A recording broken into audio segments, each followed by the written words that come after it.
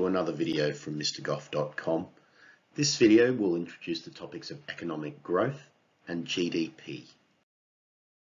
We hear a lot about economic growth. People are always talking about the need for it. So what is economic growth?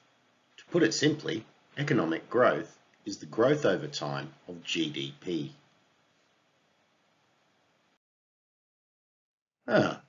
Very helpful, Mr. Goff, I hear you think. But what is GDP? Good question. I'm glad I imagined you asked it. GDP is the total value of goods and services produced in a country in a year. In the UK, the service sector accounts for around 80% of GDP. Retail businesses are a part of this. London accounts for the largest share of both the financial services sector and the tourism sector.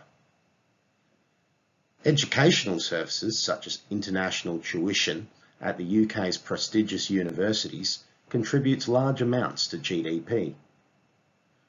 The UK has a flourishing creative arts industry with success in both film and games. Exports make a big contribution to GDP, and a major export from the UK is high-tech aerospace equipment. Formerly more prominent industries such as agriculture and mining also continue to contribute. The rate of economic growth can be calculated by the change in GDP since last year over the GDP last year times 100. This gives us a percentage rate of growth.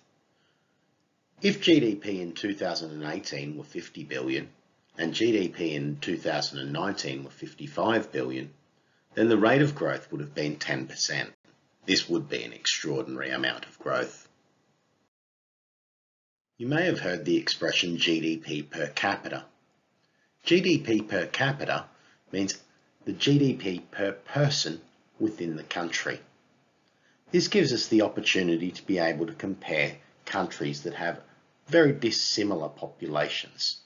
If we look here, we can see that while the GDP of China far exceeds the GDP of the United Kingdom, that when we look to the GDP per capita, it is far higher in the United Kingdom than it is in China. As part of this unit, you need to be able to analyse recent and historical GDP data. The data you can see here is the UK's GDP for the last 10 years. You're likely to be asked to describe the trend in the GDP that you can see in the graph. The key problem we tend to run into is students' answers vary between too little, such as an answer like the trend is upwards, to too much, where people say in 2010 it was 2,475.24 billion US dollars. It then rose to 2,659.31 billion US dollars. Going through it like this is not what we are after. What we're after is a summary of the key factors you can see here. A good summary of this chart might say something along the lines of GDP rose steadily in the UK between 2010 and 2014, where it reached its peak. It then fell away fairly rapidly until 2017. Since 2017, it has seen a strong recovery, but it has not yet reached the peaks of 2014. You could also be asked to analyse the UK's economic growth. This chart shows economic growth quarterly in years. Let's have a quick look at a piece of it to see a common mistake that students make. If you were to analyse the period from Q1 2017 to Q1 2018, some students might mistakenly say that the size of the UK economy was shrinking at this time. This is not the case. We still have positive growth, so what we would actually say is that it was growing at a decreasing rate. Well, that's all we've got time for this time.